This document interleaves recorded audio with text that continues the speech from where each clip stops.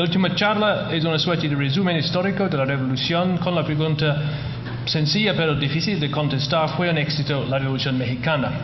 El historiador inglés Edward Carr, cuyo libro What is History, que es la historia, es un buen estudio histórico teórico, fue fuertemente criticado por considerar la historia como, en inglés, a success story, una crónica de éxitos.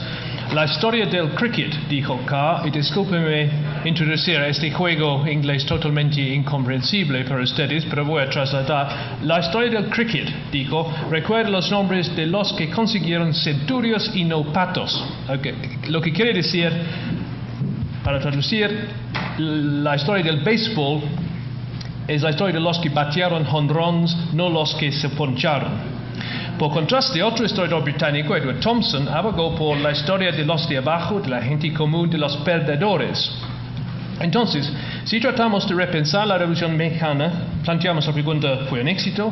Caímos en el supuesto error de Carr, la historia mal vista como una crónica de éxitos, y rechazamos la perspectiva hoy en día mucho más popular de Thompson.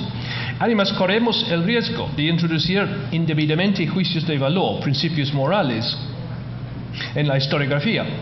Por supuesto, hay historiadores de la Revolución, generalmente izquierdistas, muchos norteamericanos, que se ufanan de su compromiso moral, su simpatía por los perdedores y de su concepto de la historia como arma política en el presente. Para ellos, la historia tiene sus buenos y malos, sus héroes y villanos. Generalmente hay más malos y villanos, y la Revolución Mexicana no carece de ambos. A mi modo de ver, cuando tratamos el éxito de la Revolución, o toda coyuntura histórica, debemos distinguir entre dos formas de éxito. Uno, digamos, técnico, en el sentido de quién ganó el partido de cricket o béisbol. Otro, normativo, que sugiere logros o fracasos respecto a ciertas normas o valores. Este éxito es más contencioso, provoca la pregunta: ¿cuáles y cuyas normas o valores? En primer lugar, la parte fácil, muy brevemente, el éxito técnico. La Revolución Mexicana fue un éxito en un sentido obvio e importante. Cuando le preguntaron al Abbé Sieyès, sacerdote francés del siglo XVIII, qué hizo en la Revolución Francesa, contestó: sobreviví. La Revolución Mexicana también sobrevivió, es decir, derrocó al antiguo régimen, alcanzó el poder, desafió las amenazas tanto contrarrevolucionarias como extranjeras. No fue aplastada a sus principios como las rebeliones magonistas y venció primero a Díaz, después a Huerta. Por tanto, no falleció sobre el tajo de una contrarrevolución como ocurrió en Guatemala en 1954. Tampoco sufrió la suerte de contrarrevolución más matizada que experimentó Bolivia en 1964, cuando el ejército echó al MNR del poder, pero sin anular todas las reformas de los años 50. Así, en términos tanto de políticas como de personas, la Revolución Mexicana, como la cubana, fue un éxito, ya que ambas sobrevivieron varias décadas, derrotaron sus enemigos y llevaron a cabo sus reformas. En fin, una suerte de jonrón histórico. Por supuesto, la revolución no marchó orgullosamente a través de todo el siglo XX hasta el siglo actual. Años antes de que el PAN, antiguo enemigo de la revolución, tomara el poder en 2000, la revolución había perdido su ímpetu radical. Tanto sus políticas como su personal había cambiado. Y en mi opinión bastante tradicional, que fue bien expresada por contemporáneos como Cosia Villegas, Silva Herzog, el cambio se vio claramente en los años 40, cuando una nueva generación política más civil y conservadora enarboló un nuevo proyecto muy difícil de calificar como revolucionario. No obstante el persistente discurso oficial y el hecho que el proceso fue demasiado gradual para considerarlo una clara contrarrevolución, Miguel Alemán no era ningún Victoriano Huerta. Pero este cambio ocurrió más de 30 años después del estallido de la revolución, años que vieron reformas estructurales sustanciales y duraderas. Además, todo régimen revolucionario cambia con el tiempo. Por ejemplo, la secuencia soviética Lenin, Stalin, Khrushchev, Brezhnev, Gorbachev. Y ninguna revolución, a mi modo de ver, puede alcanzar la revolución permanente de Trotsky, que Trotsky abogó y que Mao Zedong buscó con sus varios saltos grandes y pequeños. Eventualmente, el vapor revolucionario se agota, pero son muy diferentes las revoluciones que siguen su camino con cierta autonomía, como la mexicana, la rusa, la cubana, y las que son descarriladas, ya sea por una contrarrevolución interna o una intervención extranjera, o a veces las dos cosas, como en Guatemala. Entonces, la Revolución Mexicana, como el ABC sobrevivió, ese sentido fue un éxito. Pero el éxito no se limita a la sobrevivencia. Stalin sobrevivió, ganó la Segunda Guerra Mundial, pero, dicen muchos, traicionó a la Revolución Rusa. Aparte de sobrevivir, ¿qué logró la Revolución Mexicana? Ahora entramos en el tramposo terreno normativo. Las revoluciones son en parte luchas por el poder, diferentes de las elecciones o los cuartelazos, y estas diferencias afectan su subsecuente actuación política. Y como medidas para alcanzar ciertas metas, es válido considerar cuáles son sus logros y si estos corresponden a sus metas. En este contexto hay dos perspectivas contrastantes, una normativa y subjetiva, la otra más empírica y objetiva. Durante décadas, el discurso oficial priista agrupaba a todos los revolucionarios, incluso los que mataron a otros, en una sola familia revolucionaria, contrastándolos a las fuerzas opresoras del antiguo régimen. Varios historiadores, generalmente radicales, prefieren dividir la revolución entre las fuerzas populares y progresistas, por ejemplo de Villa Zapata, y sus contrincantes burgueses o pequeño burgueses, y por tanto supuestamente más conservadores y oportunistas, cuyo triunfo en 1915 significó una victoria burguesa y la derrota de la revolución popular y quizás de un potencial socialismo. Esta es la perspectiva de John Hart y en cierta medida de Jack Warbeck. Por supuesto, esta interpretación debe tomarse en serio, debe ser evaluada empíricamente por medio de un análisis no solamente de un puñado de grandes líderes, sino de los movimientos, sus programas, sus logros. Por ejemplo, el supuestamente radical villismo reclutó a gente como Maitorena, Peláez, la familia Madero, todos por la derecha de la revolución. Mientras que el carancismo, supuestamente burgués o conservador, incluyó a radicales como Mújica y Cárdenas, a líderes populares como los Arrieta de Durango, Máximo Rojas de Tlaxcala y los batallones rojos. En cuanto a sus metas y logros, los zapatistas sí armaron un gran reparto de tierras, pero los villistas no. Y asumir que estos lo hubieran hecho si hubieran ganado la guerra en 1915, me parece una contrafactual riesgosa, que no concuerda tan bien con las carreras subsecuentes de villistas como propio Villa, Cedillo o Peláez. Contrastar la actuación histórica de los ganadores, los carancistas, con el potencial hipotético de los perdedores, los villistas, no me convence. Y tampoco me convence el despliegue de claras normas subjetivas. Hoy en día pocos historiadores hablan maniqueamente de héroes y villanos o comparten la idea de Lord Acton, historiador británico del siglo XIX, del historiador como juez y árbitro moral, poseedor, en sus palabras, de verdades eternas. Pero hay juicios morales y políticos más sutiles. Para nada más dar un solo ejemplo, John Hart, que no estoy tratando de demoler a John Hart, pero es un buen ejemplo, persiste en llamar a Obregón salido. Generalmente es Obregón, él siempre dice Obregón salido. ¿Por qué? Para que el lector no se olvide de sus orígenes supuestamente burgueses del lado materno, que supuestamente contribuyeron a su actuación al lado de los carancistas, los burgueses, contra las fuerzas populares y radicales. Conflicto cuyo resultado, también dice Hart, fue determinado por los Estados Unidos en favor de los carancistas, es decir, los malos. No obstante la gran cantidad de datos empíricos en su obra, me parece claro que son seleccionados conforme un esquema bastante normativo. Un ejemplo más positivo de cómo escapar estos juicios de valor se ve en la historia del conflicto Estado-Iglesia que mencioné ayer. Historia que antes fue visto por lentes muy coloradas conforme las creencias de los autores, pero que ahora ha sido matizada y mejorada de tal manera que no vemos a los cristeros ni como los torpes peones de terratenientes reaccionarios combatiendo a un régimen progresivo y benefactor, ni como los autónomos campeones de un catolicismo puro y popular, víctimas de una revolución totalitaria. Estos son los dos extremos que fueron muy de moda hace años. Ahora, los motivos, los actores se ven como múltiples y tomamos en cuenta una gama de diferencias locales y regionales entre los propios cristeros. Por tanto, se puede hablar de cierto progreso historiográfico que depende no de la aplicación de normas morales o políticos, sino de horas de trabajo en los archivos, más en este caso horas de historia oral, aunadas a la formación de hipótesis de mediano rango. Y los historiadores responsables, yo puedo dar los nombres, hicieron sus aportaciones no por ser buenos católicos o buenos marxistas, sino por ser buenos historiadores.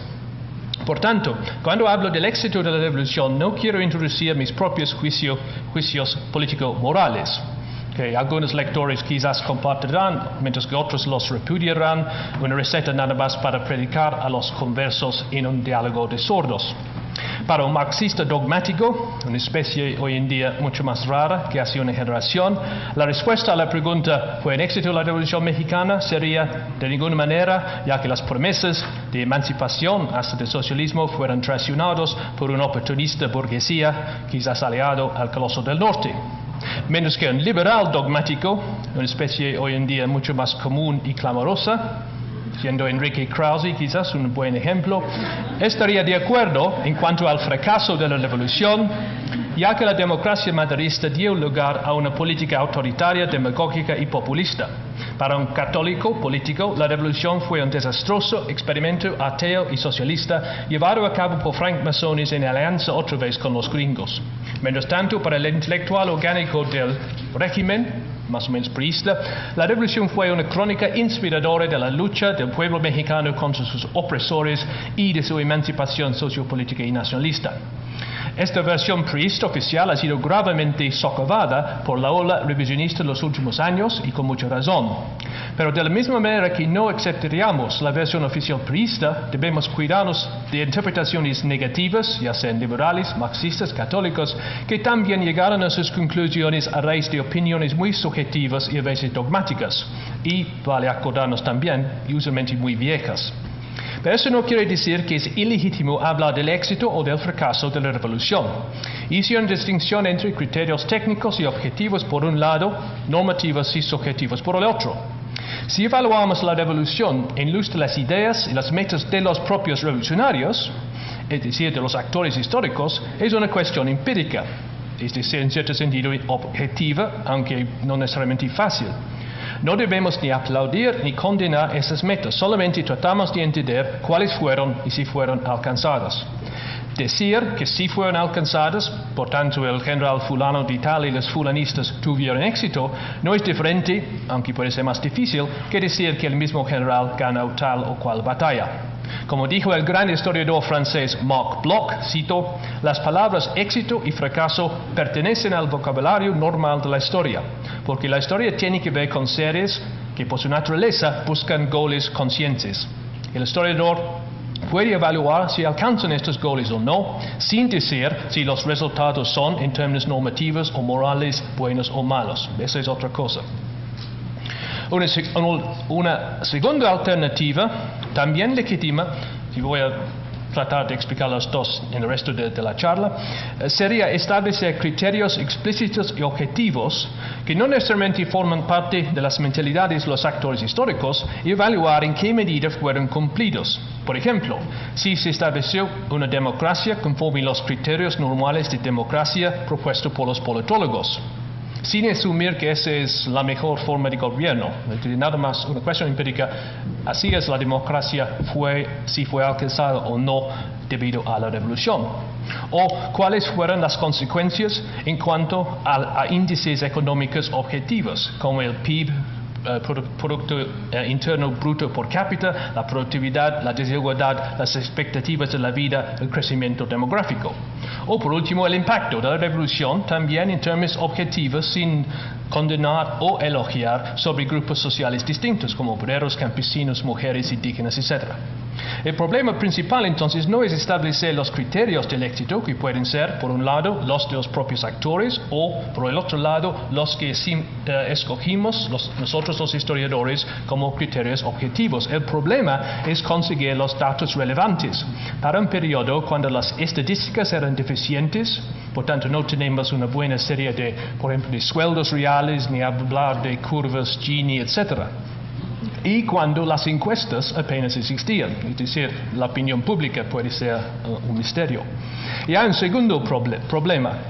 ¿Cómo evitar la antigua falacia que se dice en latino post hoc ergo propter hoc, es decir, después de eso, por tanto, debido a eso. Es decir, la presunción, a veces muy falsa, que cada cambio que se ve en los años 20 o 30 es producto de la revolución, cuando es posible que tuviera otras causas y por tanto hubiera ocurrido aún sin la revolución, aún si la revolución no hubiera tomado lugar. Si, por ejemplo, Porfirio Díaz hubiera arreglado la sucesión presidencial con Mastino, quizás nombrando a Bernardo Reyes como su sucesor y así inaugurando un nuevo régimen, un hipotético Bernardato, evitando así el gran trastorno de la revolución. Y una manera de ponderar este asunto, sin entrar en contrafactuales fantásticos, es comparar los demás países de América Latina que no experimentaron una revolución en esta época con México, que voy a hacer de vez en cuando. Segunda parte. En primer lugar, entonces, voy a considerar los goles subjetivos de los propios actores para después presentar mis criterios más técnicos. Ni una ni otra tarea es fácil, en parte porque, con el crecimiento de nuestro conocimiento de la revolución, se vuelve cada vez más difícil generalizar sin caer en burdas simplificaciones, que probablemente voy a hacer en esta charla.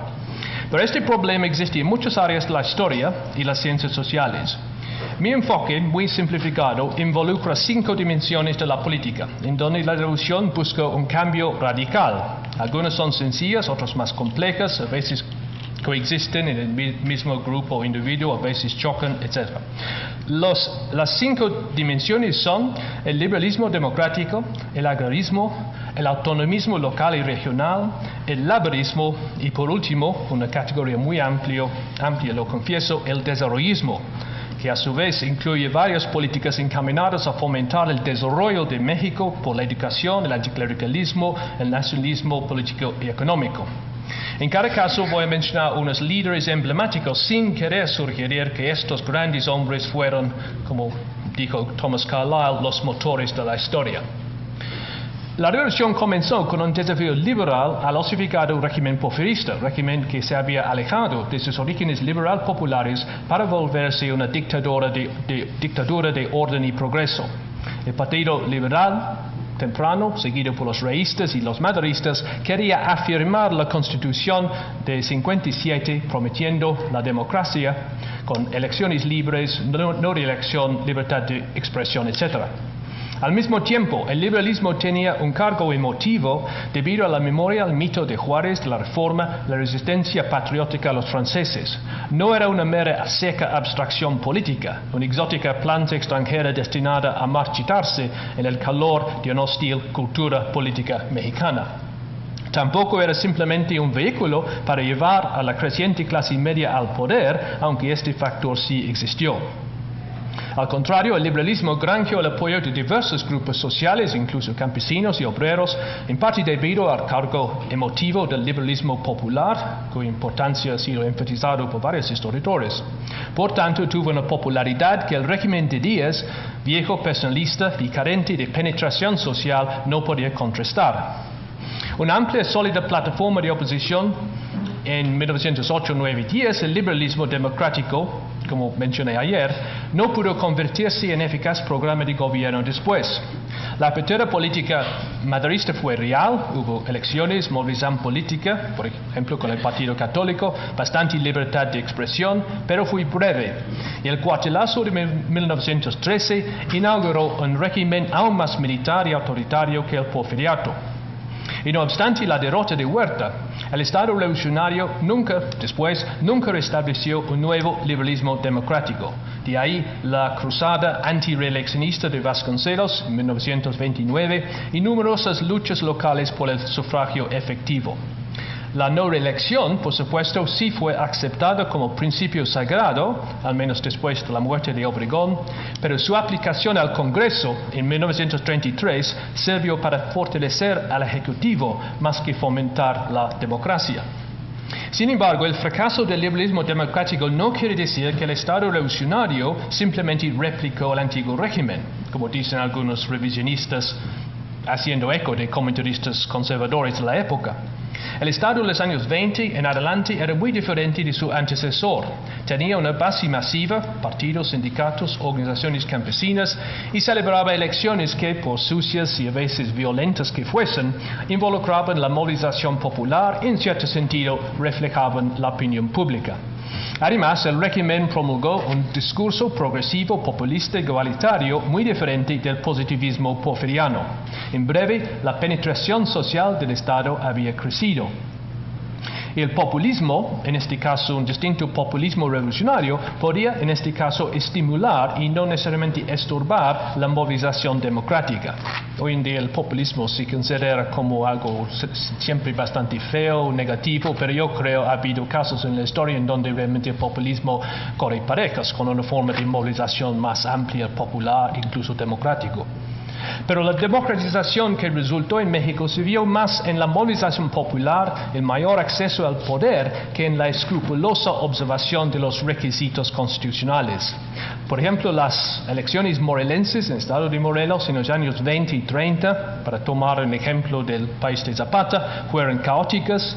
He visto varios legajos en gobernación caóticas, poco controlados, con muchos partidos, candidaturas populares, competencia intensa, caciquismo, compra de votos, consumo de licor y comida y bastante violencia.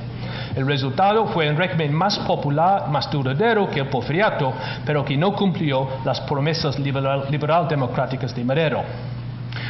¿Por qué esta, para así decirlo, democratización iliberal? Es un tema espinoso con relevancia contemporánea, quizás. Tiene México una cultura política arraigada, hostil al liberalismo democrático, por tanto al experimento maderista, una herencia, quizás algunos dicen, del pasado católico, cooperativo, colonial, hasta del autoritarismo azteca. A mi modo de ver, la cultura política es una categoría descriptiva, a veces muy mal definida, que ilícitamente se usa como categoría de explicación. Para mí ha habido demasiado cambio e innovación en la historia política de México, desde el Cortes de Cádiz, principios del siglo XIX, hasta la democratización más reciente, para aceptar tal concepto tan estático determinante de la cultura política mexicana. Para mí, generalmente son los intereses y las políticas en juego que cuentan cada uno en su coyuntura. En el caso de Madero, su fracaso tiene poco que ver con ideas coloniales o tlatoani y aztecas, y mucho con la mala suerte de tratar de introducir, después de tratar de introducir la democracia en una coyuntura muy negativa en dos sentidos. Primero, la introdujo después de 35 años de una política cerrada, oligárquica, autoritaria, que sirvió a los intereses de la élite porfiriana. Por tanto, las reglas del juego democrático apenas se conocían en la práctica. En varios países latinoamericanos como Uruguay, Argentina, Chile, sí hubo una transición a la democracia liberal, imperfecta quizás, más o menos fines del siglo XIX, pero en otros como Brasil, Perú, Bolivia y México no la hubo. Pero en México surgió otro obstáculo enorme y coyuntural, la Revolución. Es un lugar común, pero correcto, que la Revolución ocurrió. Un conflicto político se volvió una convulsión social debido a las crecientes tensiones socioeconómicas del porfiriato que tocaré después. Pero eso quería decir que Madero tuvo que ensayar su experimento democrático en una sociedad polarizada, afectada por huelgas, tomas de tierras, rebeliones, bandidaje y motines urbanos. Esperar que los conflictos sociales podían ser resueltos tranquilamente por medio de las urnas, como Madero había abogado en su célebre discurso en Orizaba en mayo de 1910, era ilusorio. Como otro célebre revolucionario declaró, cito, el gobierno de un país en revolución debe seguir caminos muy diferentes de los ordinarios. Eso no fue ni Lenin, ni Mao, ni Castro, sino Simón Bolívar. Una democracia liberal necesita una medida de consensos previos sobre las reglas del juego, tanto político como económico. Por eso los partidos revolucionarios raras veces consiguen el poder por las urnas, mientras que gobiernos democráticos que amenazan los intereses fuertes, los beneficiados de estas reglas, son vulnerables a la contrarrevolución.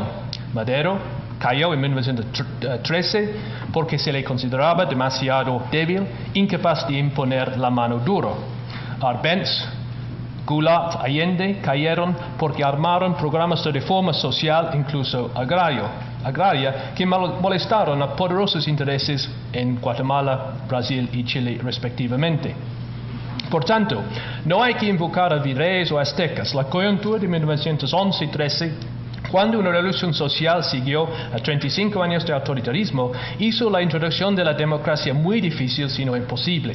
Y los revolucionarios triunfantes, los constitucionalistas, resueltos a no seguir el mal ejemplo de Madero, armaron un régimen que, por muy distinto que fuese del porfiriato, tuvo sus aspectos autoritarios y decepcionó las esperanzas democráticas maderistas. Ahora, nuevos factores e intereses estorbaron una transición democrática hasta fines del siglo XX. Esta tesis supone que la revolución fue un verdadero y amplio movimiento social, no simplemente una estrecha lucha por el poder político. No entraré en detalles de esta suposición tradicional, lo mencioné ayer y he defendido esta postura en otros foros. Pero vale considerar las metas sociales también como criterios del éxito o fracaso de la revolución, y lo haré por medio de una distinción también tradicional entre metas campesinas y obreras, agrarias y laborales. La imagen ortodoxa de la revolución, propalada tanto por el régimen como por extranjeros como Tannenbaum, era de una insurgencia campesina, dirigida contra una clase de hacendados, opresores y quizás feudales. Iniciada por Zapata y culminada por Cárdenas, la reforma agraria convirtió a miserables peones sin tierra en felices ejidatarios. Esta interpretación, siempre blanco de muchas críticas contemporáneas, ha sido muy modificada por el revisionismo histórico. Sabemos, por ejemplo, que muchos Méxicos produjeron muchas situaciones diferentes, que el peonaje, especialmente el peonaje por deudas denunciado por Turner, era menos común que se había pensado, que los campesinos a veces permanecieron leales a sus amos paternalistas y que muchos movimientos carecieron de claros programas agrarios. Y además que el reparto tuvo mucho de clientelismo, corrupción y caciquismo. Pero esta reevaluación revisionista no quiere decir que el agrarismo fue marginal al proceso revolucionario. El antiguo monolito interpretativo se ha hecho trizas, pero todavía hay bastantes escombros para construir una interpretación más matizada, que incluye el agrarismo como un fenómeno muy importante. Aún el revisionismo más radical acepta el contenido popular agrarista del zapatismo, desde los orígenes del régimen al precoz reparto de los años 20 en Morelos. Pero es muy difícil explicar por qué Morelos era tan distinto de otras regiones en donde las mismas tendencias de concentración de la tierra de poder político habían ocurrido. Claro, el Bajío o Oaxaca eran distintos y por tanto menos revolucionarios. Pero en otras regiones, aparte de Morelos, el conflicto entre terratenientes expansionistas y comunidades campesinas fue claro, y la fuerza de la resistencia campesina dependía no solamente de factores de empuje, como la expropiación, sino también de factores facilitadores, como el terreno, la organización de la comunidad, la falta de control social, la provisión de armas y caballos. No es sorprendente que los altos de Chiapas o la zona eniquenera de la Yucatán fueron menos revolucionarios que Morelos o La Laguna. El reparto post-1920 muestra cierta correlación con la insurgencia campesina previa. Morelos experimentó un precoz reparto que, aun si no lo convirtió en una tierra que fluye leche y miel, como dice la Biblia, dotó a los campesinos tanto ejidos como una medida de poder político local. Conforme los veteranos zapatistas se volvieron los gobernadores, presidentes municipales y caciques del estado. En otros estados del centro, aún antes de Cárdenas, hubo repartos más modestos que confirieron tanto tierras como cierto sentido de ciudadanía social y política a los campesinos. La historia oral, y tenemos muchos ejemplos, incluye relatos de este proceso, sus riesgos, éxitos y fracasos, y solamente si descartamos estas voces de abajo, podemos aceptar la antigua leyenda negra, canto cotidiano de los reaccionarios de la época, que hoy en día se ha vuelto algo de moda, que el agrarismo fue nada más un proceso demagógico de caciquismo y corrupción que engañó a ingenuas clientelas campesinas. No fue así. El reparto inicial o primario fue específico, respondió a demandas locales particulares en las comunidades. Pero durante la larga trayectoria de la Revolución, como mencioné ayer, se ve una tendencia centralizadora conforme movimientos locales se agregaron en ejércitos mayores, como la División del Norte, y después luchas agrarias locales, por ejemplo Naranja, Michoacán, se unieron a las ligas campesinas o incipientes partidos políticos generalmente encabezados por caudillos regionales, como Carrillo Puerto, Tejeda, Portis Gil, el propio Cárdenas. En la jerga actual, la movilización de abajo combinó con una política de arriba. Conforme a este proceso, el reparto se volvió más centralizado y nacional y con Cárdenas más rápido, radical y colectivista. Es decir, fue una reforma secundaria. El reparto en su conjunto, en su totalidad, fue un proceso clave, pero muy confuso, ostentando una gama de leyes y perspectivas. Es probable que la mayoría de los campesinos en México o en otras partes del mundo hubieran preferido dotaciones de tierras privadas. La idea que retuvieran un apego tradicional a formas comunales, una herencia de la colonia o del pasado precolombiano, me parece bastante exagerado. La forma de elegido más bien fue producto de decisiones políticas, en parte idealistas, elegido sería un obstáculo al neolatifundismo, y en parte políticas y pragmáticas, elegido sería un instrumento de movilización y clientelismo. Este reparto secundario llega a su colmo con los ejidos colectivos de los años 30 con Cárdenas. Ostentó muchos problemas, especialmente cuando se hizo precipitadamente y donde faltaron recursos, como en Yucatán.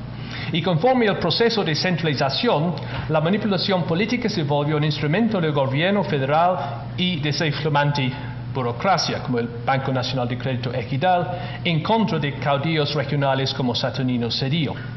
El reparto representó, sin embargo, un cambio de recursos enorme y sin precedente en México o América Latina, con consecuencias positivas para muchos campesinos, como voy a mencionar, y fue una política bastante popular entre ellos, pero debido a su carácter secundario, es decir, cada vez más centralizado, federal, de arriba abajo, no cumplió fielmente las metas originales al estilo zapatista. Los ejidatarios sí consiguieron tierras, pero no necesariamente en la forma deseada, y tuvieron que aceptar la autoridad del centro. Por tanto, el camino de Zapata a Cárdenas, subrayado en la versión oficial de la Revolución, existió, no fue un mero mito, pero fue un camino algo torcido, y para veteranos como Cedillo, Soto y Gama y Magaña, un camino erróneo hasta comunista. Si nos enfocamos en los movimientos populares revolucionarios no agrarios, y hubo muchos, la falta de éxito es aún más llamativa. Me refiero a esos movimientos que buscaron la autonomía local o regional frente a las presiones centralizadoras, inicialmente porfiristas, después huertistas. Imposiciones políticas, impuestos, la leva, el reclutamiento militar coercitivo. Movimientos que hace años yo nombré en artículos serranos por ser en muchos casos productos de las sierras de Chihuahua, de Durango, de Oaxaca, del norte de Puebla.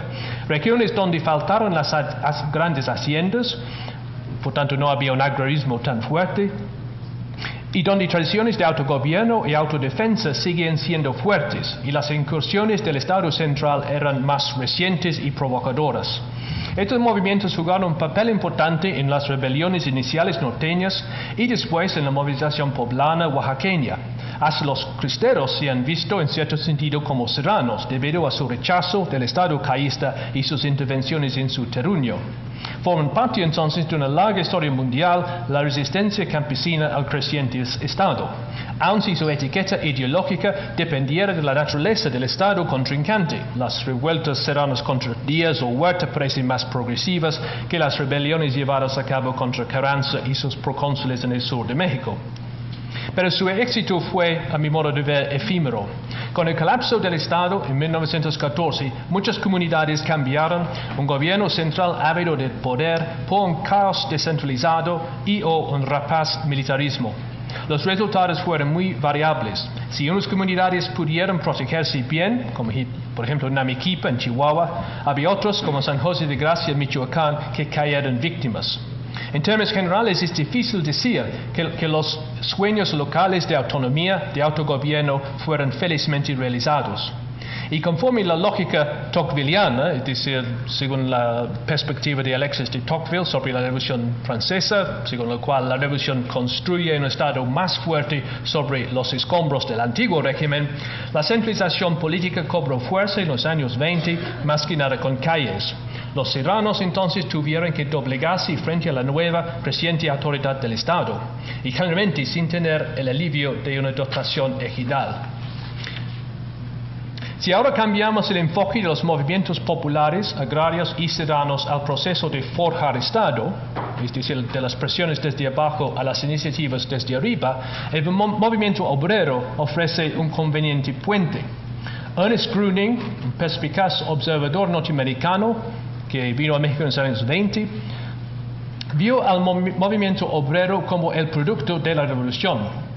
Se equivocó en el sentido que la clase obrera ya existía, obviamente en el porfiriato, y no obstante su reducido número, comparado con los campesinos, los obreros habían comenzado su larga y dura lucha para convertir una clase en sí misma, una clase existente, objetiva, en una clase por sí misma, es decir, con sentido de clase, con organización y militancia.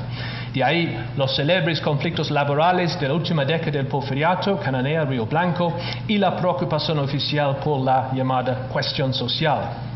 La clase obrera urbana respondió a la llamada de la oposición magonista, reísta, madrista, igual que los campesinos, vio en las promesas democráticas tanto beneficios intrínsecos como representación y ciudadanía, como instrumentos para mejorar sus condiciones materiales. Al mismo tiempo, el liberalismo patriótico les atrajo, especialmente cuando se enfrentaron a empresarios y gerentes extranjeros. Sin embargo, la revolución inicial tuvo una participación obrera limitada. Cananea, Río Blanco, polos de insurgencia obrera en 1906 y 7, restaron tranquilos, como la mayoría de las grandes ciudades, debido en parte a la represión oficial, la falta de capacidad obrera, comparada con los campesinos, y quizás cierta falta de voluntad. La revolución proletaria o minera, que se vio en Rusia o en Bolivia, estuvo ausente en el México de 1910. Si la revolución no produjo el movimiento obrero, como dijo Gruning, sí le permitió crecer, organizar y expresar sus demandas. El caso más obvio fue la alianza de la Casa del Obrero Mundial con Obregón, que engendró los batallones rojos. Otro problema para los que tildan al carencismo de ser burgués o conservador. Fueron tan engañados los líderes de la casa, víctimas de una conciencia falsa. Por supuesto, si no vemos al carencismo así, el problema no existe. Aún más importante fue la movilización no militar de los obreros, que se vio en una ola de huelgas en 1911, en el papel de los trabajadores en la política electoral, por ejemplo en Tlaxcala o Tampico, y en el nacimiento tanto de la casa como la respuesta oficial, el Departamento de Trabajo. En las fábricas textiles, Jeffrey Booth nos dice en un libro reciente, hubo una verdadera revolución dentro de la revolución, una revolución sindical de base que desafió a la autoridad empresarial y que el nuevo Estado tuvo que reconocer. En México, los obreros urbanos fueron una minoría y los obreros organizados una minoría dentro de esa minoría, pero su organización cobraba fuerza. Estaban concentrados en los centros de población y controlaban ciertos recursos y servicios básicos, por ejemplo el petróleo y los puertos, Veracruz, Tampico, Acapulco. Yo creo que el papel de los obreros portuarios como los estibadores vale un estudio quizás comparativo. Además, los obreros parecían aliados convenientes para el nuevo Estado.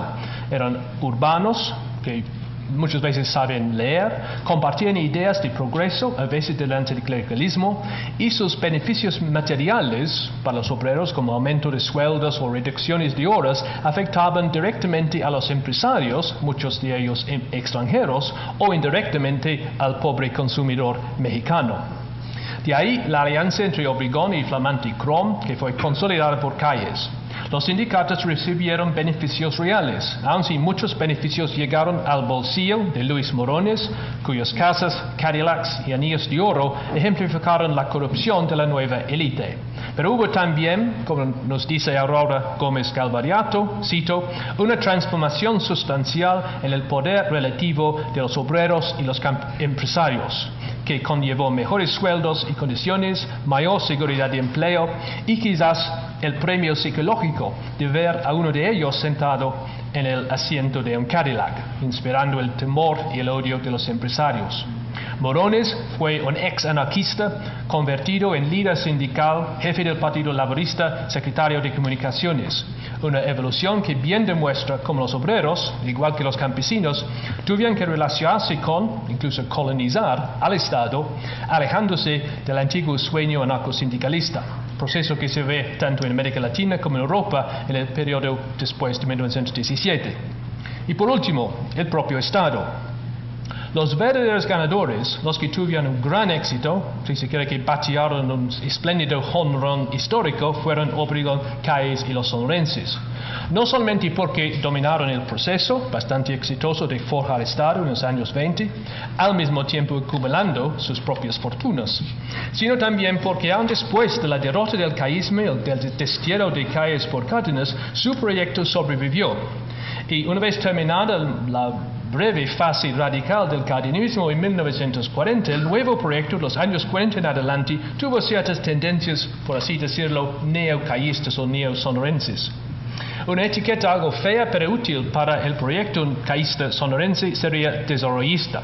Sus políticos buscaron una sociedad próspera, patriótica, estable, productiva y secular. Una sociedad unida, leal al Estado, que podría superar su atraso cultural y socioeconómico y así resistir las amenazas tanto externas, Estados Unidos, las compañías petroleras, el Vaticano, como internas, la Iglesia Católica, los reaccionarios, los caudillos disidentes. El Estado tendría un papel clave, reglamentando la propiedad, la inversión extranjera, las relaciones laborales y la Iglesia, pero sin ensayar una economía estatal al estilo soviético. De hecho, el peso económico del Estado siguió muy limitado, con muy poca recaudación de impuestos. Y México quedó dentro del mercado capitalista mundial, dando una bienvenida a la inversión extranjera productiva, pero no parasítica. Como en Europa, que Calles había estudiado, el ideal era un capitalismo regulado y el socialismo quiere decir un equilibrio entre las clases, no una dictadura del proletariado. Entonces, lo que vemos en México tiene ciertos paralelos con otras tendencias en cuanto al capitalismo más regulado, manejado, especialmente en Europa. Pero la revolución conllevó tres factores más importantes. Primero, el temor de trastorno social e intervención extranjera, obviamente norteamericana, hizo aún más urgente la tarea de forjar Estado. Segundo, la revolución como proceso darwiniano y por tanto, yo diría algo meritocrático, había llevado al poder unos líderes tanto capaces como resueltos. De hecho, me atrevo a decir que la gran troika de Obregón, Calles y Cárdenas fue un equipo de talento sin par y después de 1940 quizás rompieron el molde. Y tercero, la revolución forjó nuevos lazos entre Estado y sociedad que antes apenas existían. Y las nuevas instituciones, ejidos, escuelas, partidos, sindicatos, formaron redes por las cuales el Estado podía aumentar su penetración social, diseminando sus mensajes y respondiendo a las presiones desde abajo. Estos procesos, repito, no fueron limpiamente democráticos, tampoco burocráticas al estilo ideal de Weber, etc. Pero afianzaron el Estado e incorporaron las masas de una manera sin precedente en México y quizás en América Latina desde entonces. Además, no obstante la caída de Calles en 1936, muchos de sus políticos sobrevivieron o porque Calles las apoyó, como regulación del mercado, medidas de nacionalismo económico, educación, obras públicas, riego, carreteras, o porque las presiones del mercado restringieron las tendencias más radicales del cardenismo. Pero el desarrollismo es una etiqueta bastante vaga que necesita un poco de matización. Involucra una gama de políticas o proyectos como escuelas, obras públicas, leyes, códigos administrativos, el arte, el recreo, la retórica, etc. Yo haría una distinción entre las políticas socioeconómicas que tuvieron bastante éxito y las políticas culturales que fracasaron o, mejor dicho, tuvieron mucho menos éxito. El Estado, por ejemplo, podía introducir agua y drenaje a la ciudad de León, pero no podía convertir a los leoneses más que nada católicos, en fervientes revolucionarios. Hay un buen estudio de caso precisamente de esa ciudad. A nivel nacional, el Estado caísta armó una nueva arquitectura político-económica que respondió bien a la Gran Depresión, cuando Alberto Pani y Cárdenas utilizaron el Banco de México para aumentar la oferta monetaria. Al mismo tiempo, la reforma agraria, los contratos colectivos, las obras públicas, todas las políticas oficiales, estimularon la demanda y la economía, y por tanto la economía se recuperó rápidamente después de 32. Y las empresas privadas, como el Grupo Monterrey, prosperaron, no obstante su oposición a Cárdenas. Y fundamental al crecimiento económico, todavía capitalista, fue la estabilidad política que el régimen alcanzó gracias a su mayor penetración social y al sistema partidista y presidencial que se iba construyendo a través de los años 20 y 30. Es decir, la simbiosis Estado-empresa privada que subyacía a la larga paz priista en los años 50, 60 y el milagro económico, a mi modo de ver, tenía sus raíces en el periodo anterior con el desarrollismo caísta sonorense, que Cárdenas brevemente modificó, pero no eliminó. Cárdenas, que murió en 1970, tuvo sus desacuerdos con la trayectoria priista de la posguerra, pero creo que Calles, si hubiera sobrevivido después de 1945, cuando murió, hubiera admirado el priato y la continuación de su obra. Pero en términos culturales, el proyecto desarrollista tuvo menos éxito. Las compañías petroleras se convirtieron en Pemex, haciendas en ejidos, etc. Pero cambiar corazones y mentes era otra cosa. Y los esfuerzos caístas para destruir la influencia de la Iglesia, o los esfuerzos cardenistas para crear una nueva mentalidad socialista con un fuerte contenido de conciencia de clase, fracasaron.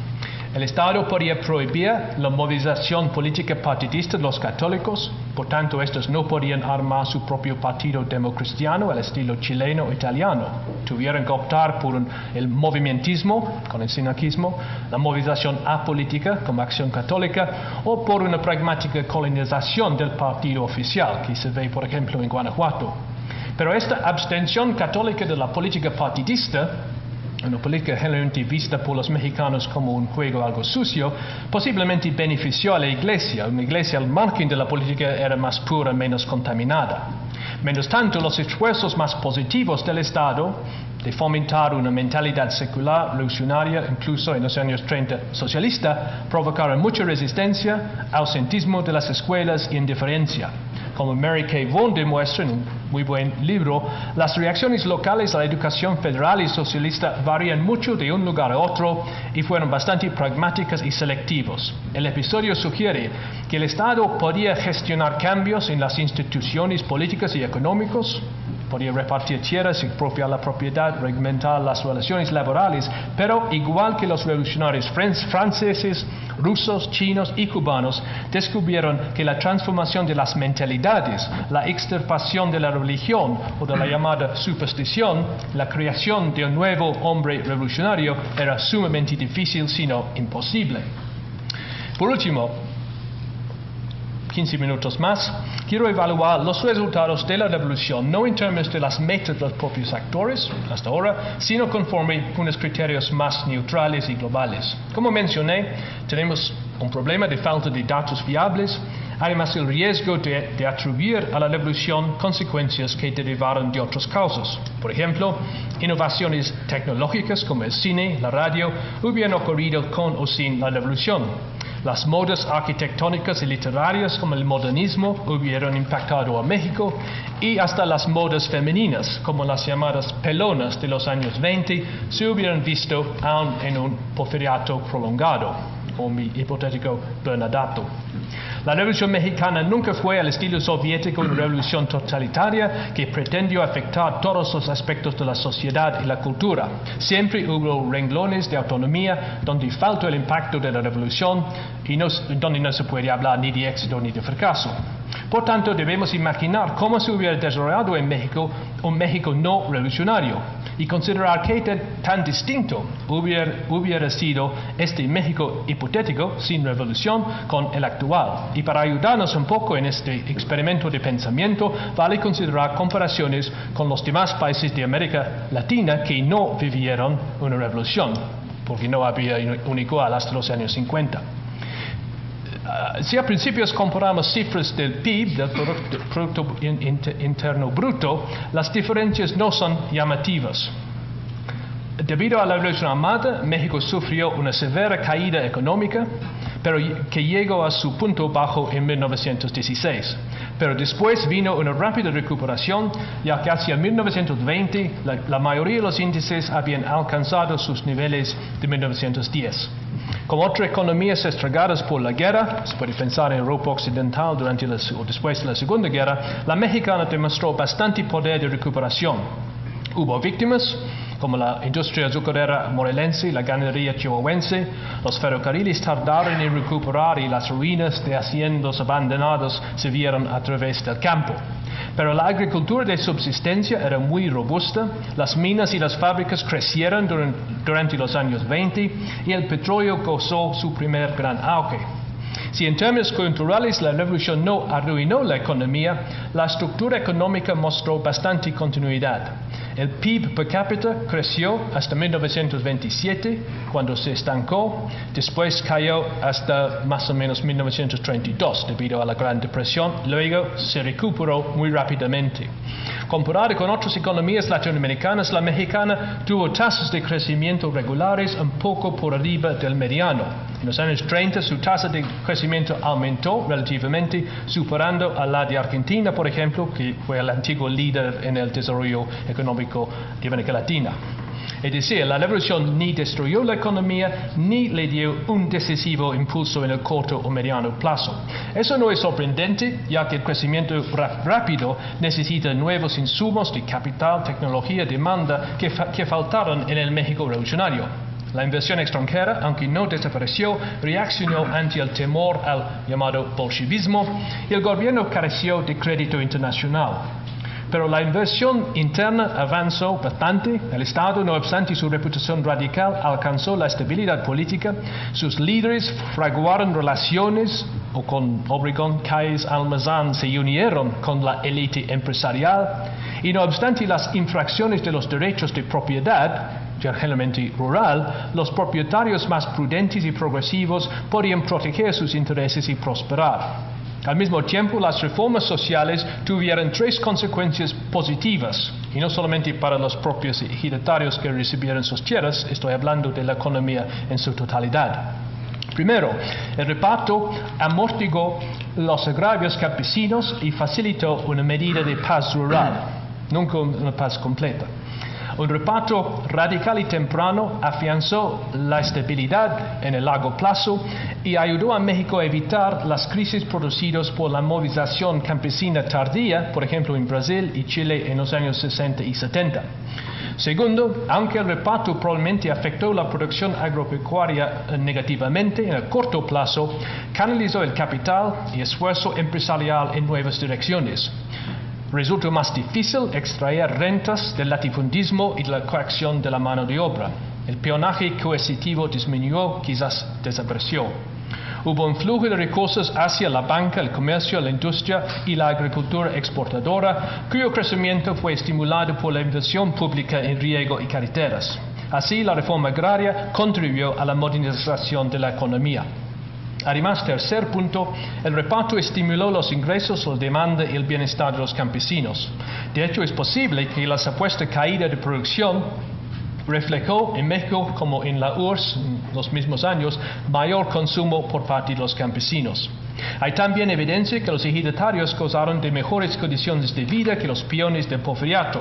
En parte, este mejoramiento fue psicológico, conforme los ejidatarios se consideraban ciudadanos dotados de derechos sociales, en vez de ser dependientes de sus amos. Pero también hubo mejoramiento económico, ya que los ejidatarios ganaron más y gozaron de mayor libertad de consumo. Las tiendas de raya más o menos desaparecieron. Cuando el gran reparto lagunero, en 1936 por ejemplo, las tiendas de Torreón se beneficiaron pronto de las compras de bicicletas y máquinas de coser por los nuevos ejidatarios, cuyo poder de compra había crecido, modestamente, pero en algo. Y si cambiamos el enfoque del campo a la ciudad, las ganancias, tanto materiales como psicológicas, son aún mayores. La revolución estimuló la sindicalización. Hasta 1925, la CROM, que había nacido solamente 7 años antes, tenía 1,5 millones de socios.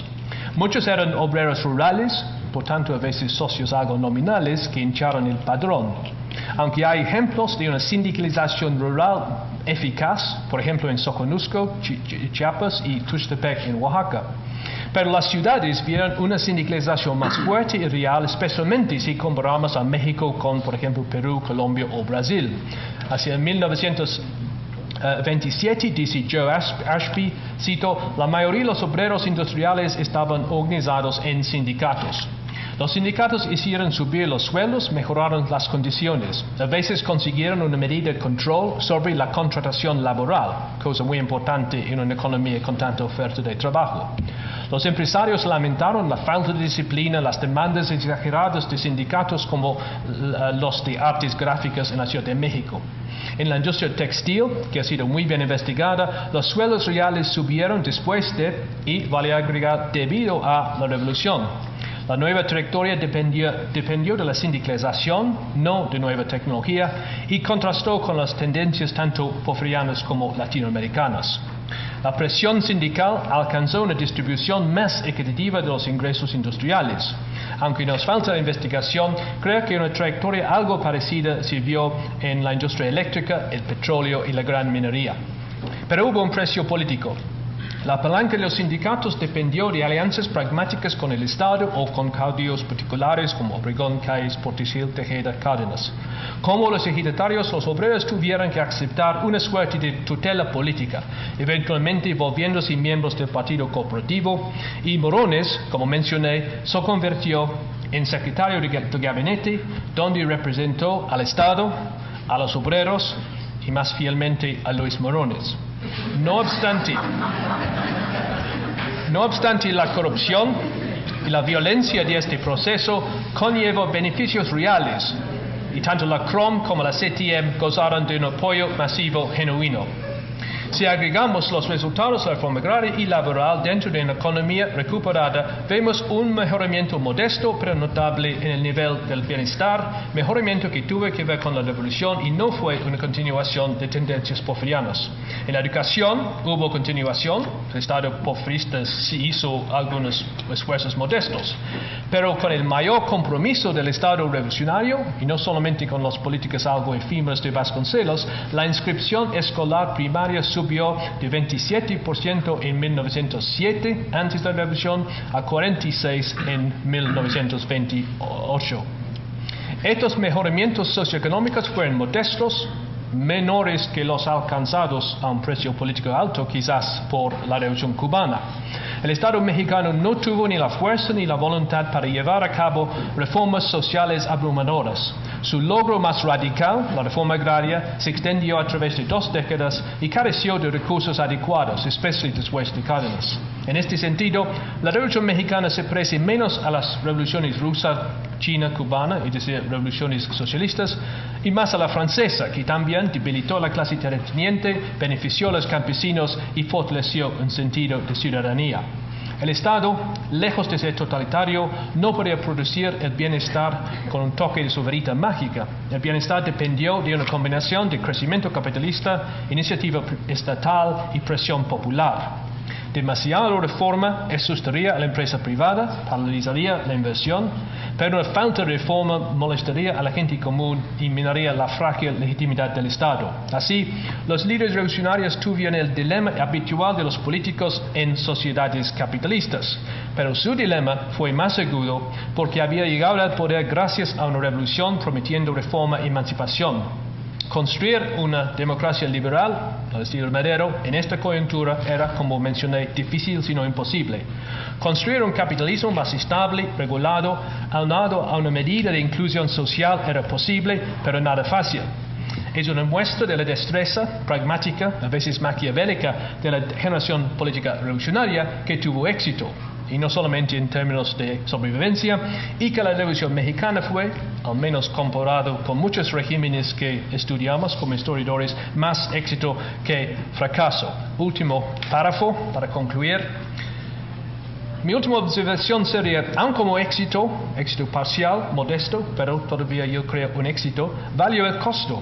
¿O fue la revolución una enorme e injustificable pérdida de vidas y recursos, como historiadores revisionistas como Simon Schama en su estudio de la Revolución Francesa considera? Debemos concluir con Jorge Castañeda que el populismo revolucionario, exemplificado por Lázaro Cárdenas, representó la izquierda mala. Claro, las revoluciones no son las medidas ideales para cambiar las sociedades. Los costos son altos y aun si podemos calcular los costos y beneficios a través de las generaciones, sería difícil sostener que más de 1 millón de mexicanos murieron justificadamente. Sin embargo, he sostenido que la revolución conllevó beneficios reales que no hubieran resultado si don Porfirio hubiera vivido 20 años más, poco probable, o más probable si hubiera cedido el poder a otro militar autoritario como Bernardo Reyes. La revolución no fue ideal, o en términos económicos óptimo, pero tampoco fue un desastre, o un cuento de sonido y furia, palabras de Shakespeare, cuento de sonido y furia significando nada. Como varias guerras, al menos un buen ejemplo sería la Segunda Guerra Mundial, las revoluciones pueden incurrir costos enormes, pero un cálculo abstracto de costos y beneficios, justifican estos, sería un poco irreal y ahistórico. Los hombres hacen su propia historia, dijo Marx, pero no en las circunstancias que ellos eligen. Y tomando en cuenta lo que pasó, las circunstancias reales históricas, la Revolución Mexicana fue, por las razones y conforme los criterios mencionados, más éxito que fracaso. Y las revoluciones, podemos concluir, contradiciendo a Schama y otros, sí son capaces de crear, así como destruir. Es cierto que son cuentos de sonido y furia, pero pueden significar algo y además algo positivo.